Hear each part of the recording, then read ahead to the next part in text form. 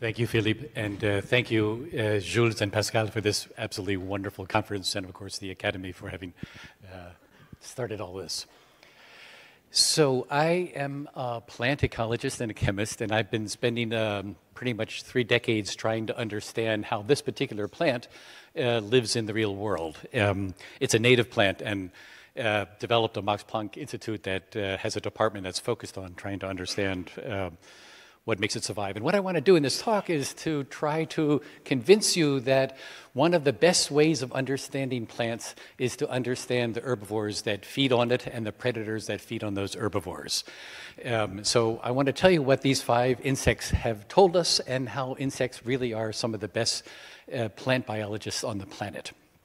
And I want to say a few words about the plant from the beginning because it's a native plant, you've never heard about it, and it is a fire chaser. And because it chases fires in ecologic time, it basically grows in the agricultural niche, which is why it's an interesting one to study because we could then therefore learn how to make our crop plants a lot more ecologically sophisticated.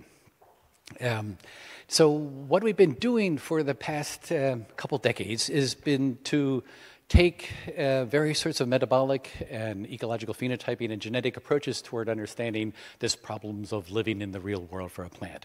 And of course, we want to have developed a nice unbiased approach toward all 3 of those approaches. And we have indeed a strongly unbiased metabolomics approach and a strongly unbiased ecological phenotyping approach, but our genetic approaches has been severely biased, and that's largely because we haven't had a genome.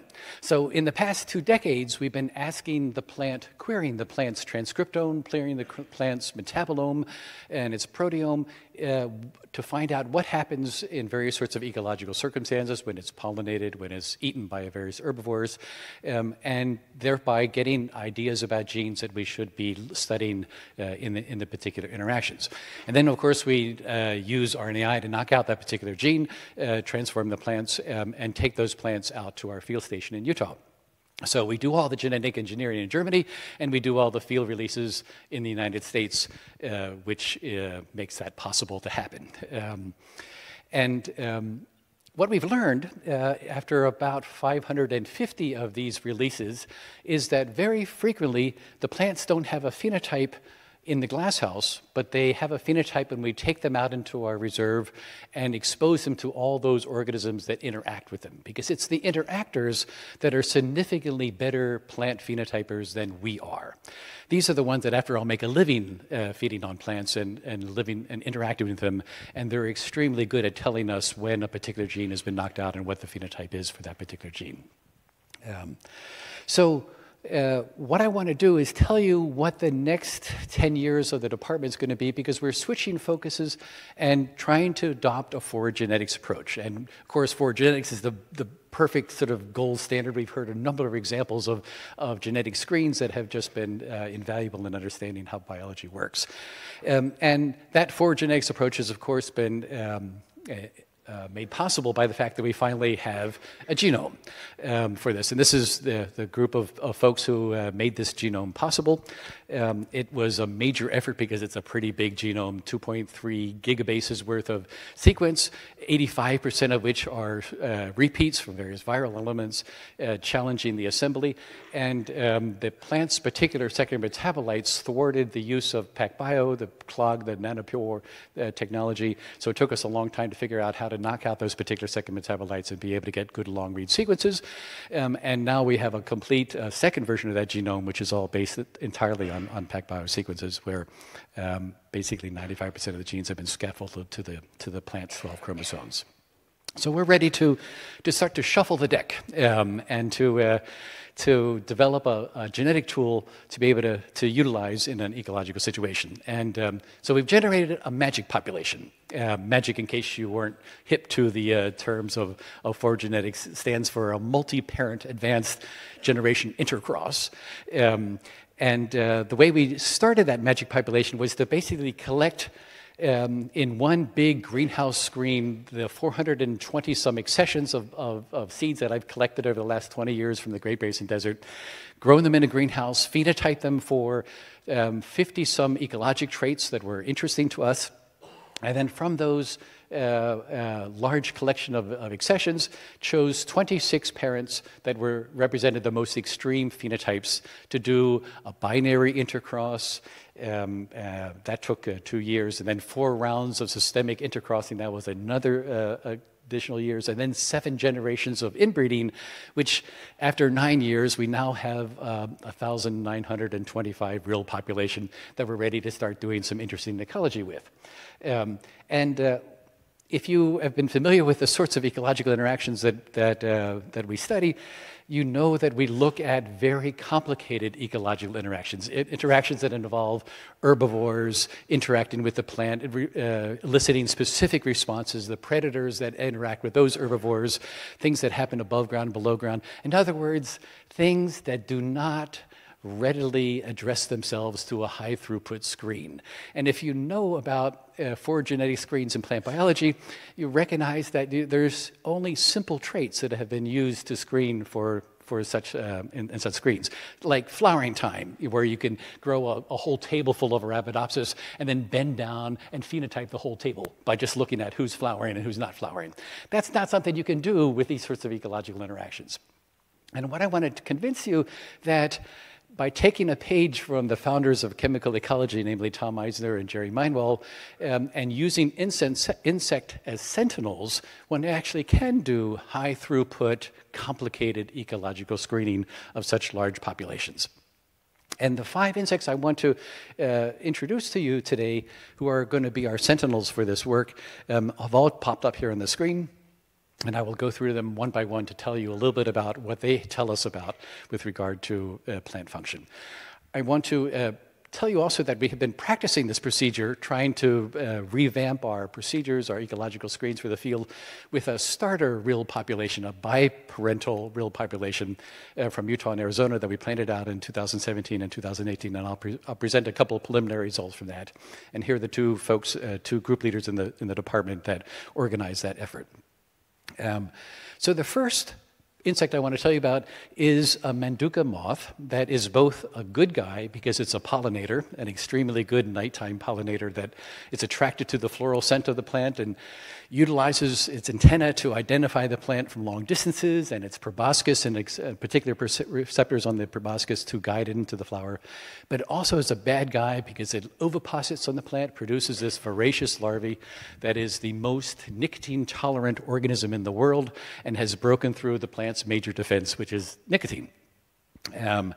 This is an insect that is recognized by the plant from the spit that the caterpillar introduces to a wound as it chews along. So right there, up on that cut leaf edge there, you can see a little green slimy film.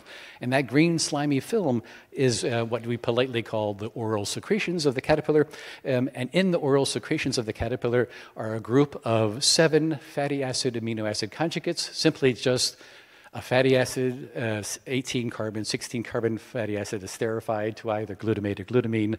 And these are the HAMPs, the elicitors that the plant uses to recognize that is being consumed by Manduca sexta and not one of 11 other Lepidoptera or a number of other insects that attacked it. Rajko Halecki was the person who identified those structures in his thesis. Now, what these elicitors do is that they completely change the plant. They basically result in a reconfiguration of the plant's proteome, its transcriptome, its metabolome. The plant produces about 1,500 new transcripts, about 500 new metabolites, and then it reorganizes a lot of its physiology in response. That recognition process involves a signaling cascade that has a whole lot of components to it that I could spend hours telling you about. It took many years to identify all these components, but it's basically based on a core part of a jasmonate signaling cascade that involves the production of jasmonate isoleucine, which will be circled here in red. And the whole purpose of this cascade is to allow the plant to be able to say, I am being attacked by a caterpillar and not by anything else introduced by the caterpillar as it's feeding. Caterpillars, after all, do not brush their mandibles in the morning. Their mouths are full of other bacteria, and those bacteria, of course, would elicit all sorts of inappropriate signaling that would be inappropriate for the plant to respond to when it's being attacked by this voracious caterpillar. So this beautiful signaling cascade that recognizes these FACs makes sure that the plant does the right things. And what it does is changes the plant in this interesting 6-layered approach. I got an iBiology talk which describes all 6 layers. I won't go into them. It's a 2-hour talk. But I will mention one of those components, which was the component that Christoph just mentioned in his previous talk about cassava mealworm, namely the indirect defenses. Now, the indirect defenses of this plant involve a little predator, a little hemipterum bug that attacks the caterpillar and the eggs, and is a generalist predator that feeds by sticking its proboscis into the larvae and killing many of them at a time. So unlike a parasitoid that usually will only kill one with each oviposition, it's actually very effective at killing many in its lifetime. And the way it works is the caterpillar begins to feed on the plant. The plant recognizes these FACs as they're introduced into the wounds that the caterpillar chews along.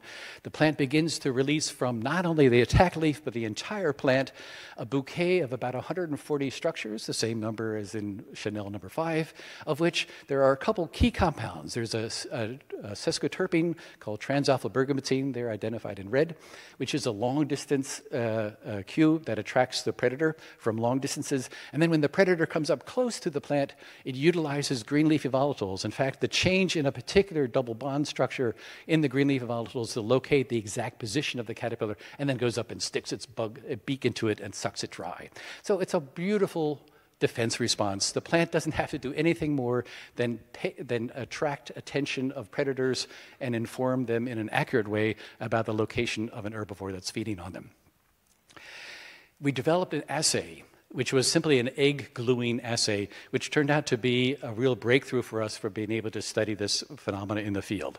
We simply glue eggs onto the plant. Danny Kessler and Andre Kessler developed this procedure, and then we let the predators come up and attack these eggs. As you can see here in the video, it's just sucking them out, and it leaves this nice emptied egg as an indicator that tells us a nice quantitative measure of the amount of predation pressure the plant has attacked. And this has allowed us to unravel the various transcription factors that regulate the release of that Chanel number 5 that is the alarm call for this plant.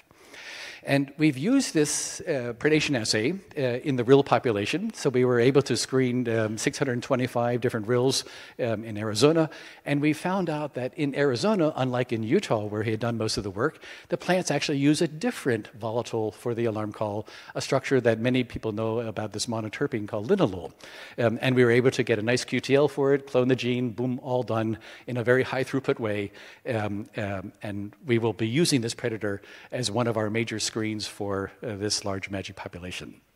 Now, the nice thing about the spit and the predator response is that one can simply collect enough spit and then use a fabric pattern wheel right up there, like you would get from a dress shop, to make holes in leaves and then add the spit to the holes, and you can do it in a very high throughput way. And that allows you to elicit in a very systematic way the thousands of plants that are being part of this real population that we'll be releasing in the next couple of years.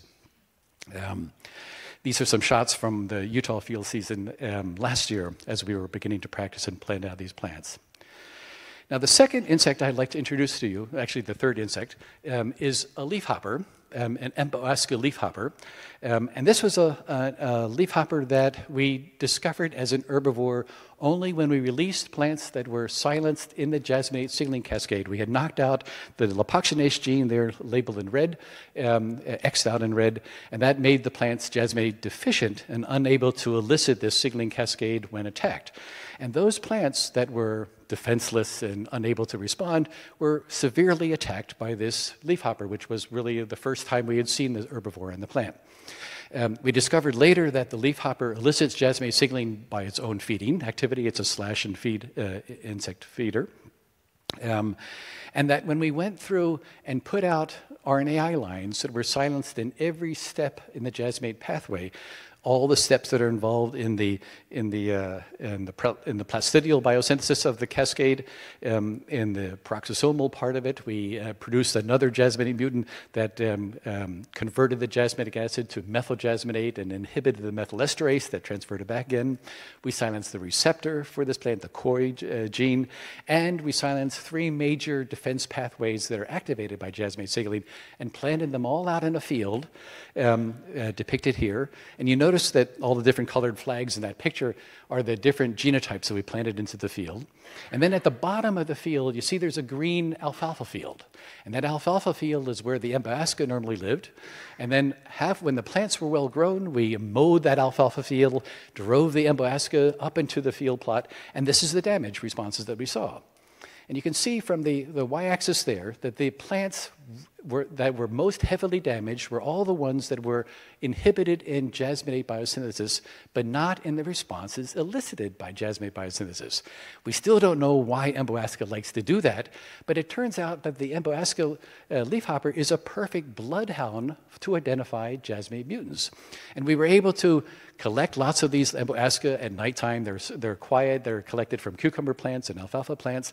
And then we ride around on our motorcycles in the desert, finding little populations, releasing these Emboasca leafhoppers onto plants, and they identify where the jasmonate mutants are just by their feeding activity. And we have a number of examples where we've identified natural mutants there. And what we plan to be doing with these large populations is simply releasing Emboasca adults on them and letting them screen the many replicates of these 1,925 reals to tell us which ones are jasmonate deficient. Another herbivore that tells us a lot about the very complicated processes that plant herbivores interact with. The fourth insect I want to tell you about is a little mirid bug, which attacks the plants. It's a substantially smaller bug. There's an adult here, and I don't know if you can see, there are 3 nymphs there. So they're fairly small, fairly difficult to observe by eye. They also, there's a size comparison. The Manduca larvae would fill up the whole screen in comparison to the little Tubiacoris mirid. And Tubiacoris also has the problem that they are nighttime active. So they're like Berlin hipsters. They stay out all night long. You have to have special infrared cameras to be able to measure their activities during the day. And they're just basically difficult to work with. And we didn't really understand what Mirids cared about until we started to transform plants for cytokinin biosynthesis. And for people who know about cytokinins, there's a very important plant growth hormone that regulates growth and development of lots of plant tissues. The pathway, there's about 20 different cytokinins that plants produce. They're complicated, many structures, but the pathway all starts with isopentenyl pyrophosphate, IPT, and if you overexpress the IPT, you can increase cytokinin levels, but you have to do it in a very controlled way. So we put the DEX-inducible construct to drive it. We were able to plant these DEX-inducible IPT plants out in the field, induce particular leaves and particular plants at a particular time, and every time we activated cytokinin biosynthesis, the local Mirids there attacked those particular leaves or those particular plants that were activated. And it turned out that Mirids themselves increase cytokinin levels. If you just look at what Mirids do when they feed on plants and you collect the leaves that they're feeding on, you find that those leaves are also high in cytokinin levels. The bodies of Mirids are full of cytokinins, and then in a complicated N15 labeling experiment, we were able to show that Mirids actually transfer cytokinins to the plant while feeding. And what these Mirids have done is taken a page from the playbook of endophytic insects. Insects that you may are familiar with, that like the petiole galling aphid on the right-hand picture, or the leaf mining fungi that form those green islands. They're all producing cytokinins to prevent leaves from removing the nutrients that those herbivores like to feed on. And that's what these free-living Mirids are doing. They're injecting cytokinins into the leaf, increasing the nutritional quality of the area on their feeding, but they're also doing something else that you don't really see until you've removed the cytokinin receptors of the plants. And if you silence the 2 main cytokinin receptors of the plant, namely HK2 and HK3, you'll see that the plants senesce very rapidly because they can't perceive that cytokinin that the insect is injecting into the plant to suppress the senescence and damage responses that their feeding normally causes. And you can see the leaves there of the cytokinin receptor silence plants are heavily senescent and damaged where the insects have been feeding. So again, here's an insect that is telling us about some very complicated manipulations of plant physiology that they themselves do, and we plan to be using them as a major screen for this large magic population that we'll be releasing.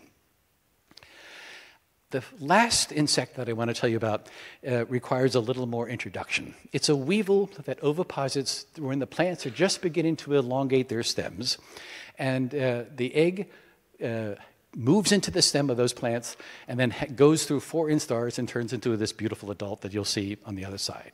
We plan to be using this weevil as a sentinel of microbiome-induced defenses in this particular plant, and I need to explain this in a little bit more detail. It took us a while to realize how important microbes are for plants, and we were sort of a born-again microbiologist.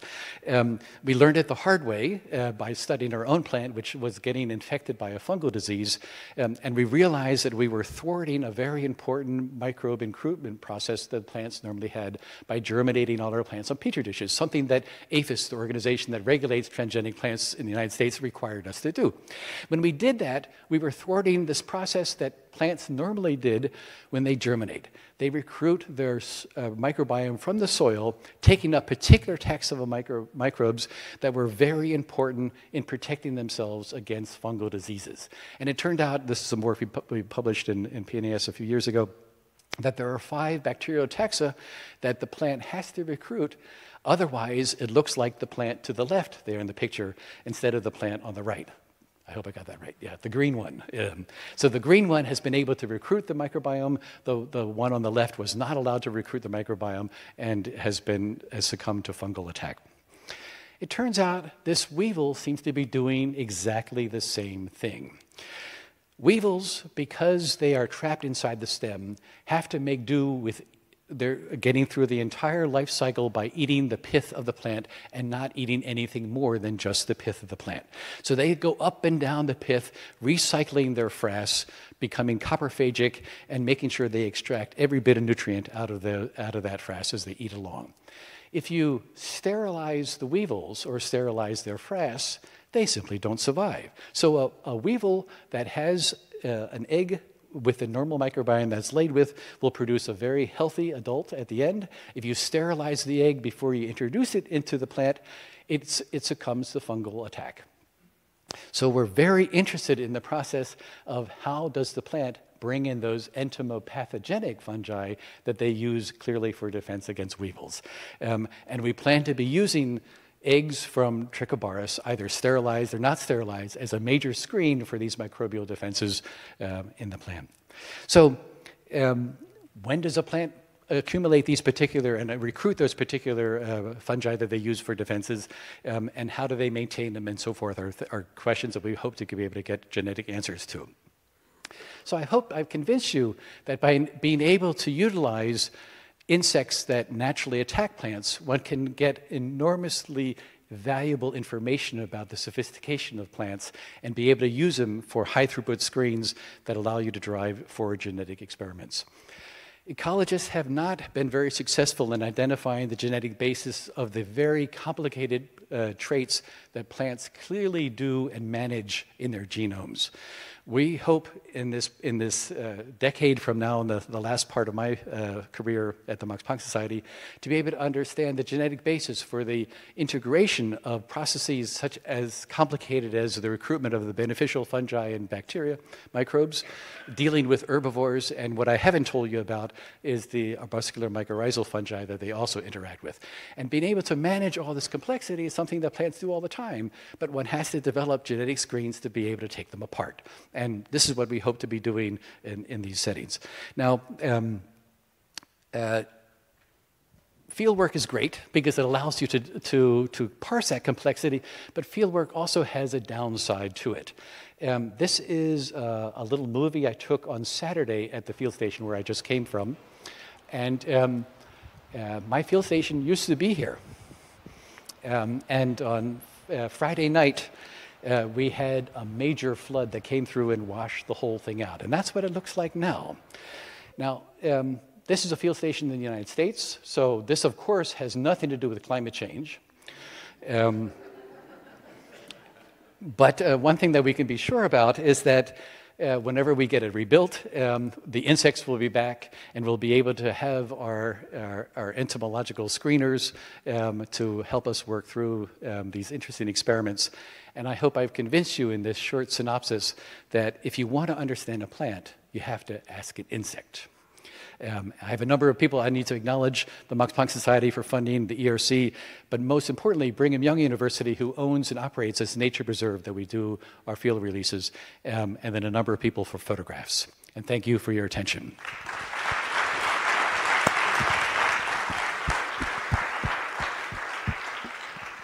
Yeah, there is time for a couple of questions. Yes? Hi, Ian. Thank you for such a passionate talk. My question is about the Mirid insects. How do you think they sequester, store, and then release the cytokinin into their target plants? Excellent question. And we tried to look at the symbionts to see whether or not they were bacterially synthesized, and we didn't really come to a clear conclusion about that. These Mirids are very hard to grow aseptically. We can do it for about 3 instars, but we can't do it for a full generation. So it was not an experiment that we could get a clean answer to. So all I can say is we don't know. But we do know from this N15 labeling experiment that they're synthesized definitely in the insect and transferred into the plant. And about 20% of the cytokinin levels in a plant at the time of a feeding comes from the insect. So it's a lot. Another question? Thanks for a wonderful talk, Ian. And I was intrigued by the Weevil story that you mentioned. And I wondered, to what extent is host plant quality, and so nicotine or other secondary metabolites, involved in the response of the Weevil where it needs the microbiome?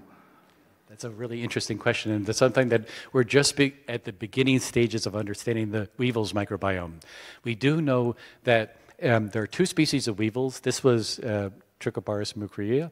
There's another one, Trichobaris compacta, which is completely nicotine sensitive, will accidentally oviposit on this plant and kill their larvae when they do so. It lives on Datura, which produces scopolamine, other alkaloids, but is totally nicotine free. So it's likely to be, this nicotine resistance is likely to be a recently evolved trait, and something that we hope to explore.